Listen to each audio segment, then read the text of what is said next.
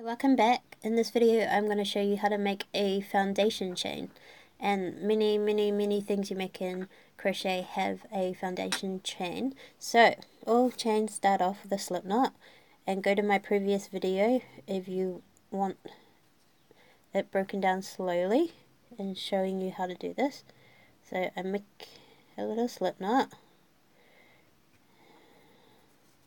and then you're going to put it on your hook.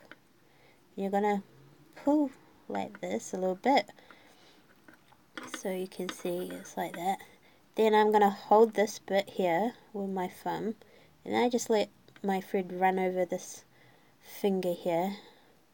What I do is, the first chain is always a little bit sticky, but all you're going to do is put your hook behind the yarn and then hook it like that, and then pull it through the loop. And you're going to do that over and over again. Put it behind the yarn and pull it through. Then behind the yarn again and pull it through.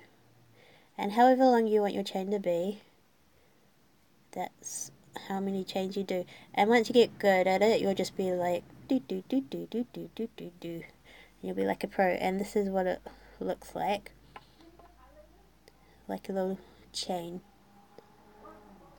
So I hope this video was helpful, and thanks for watching.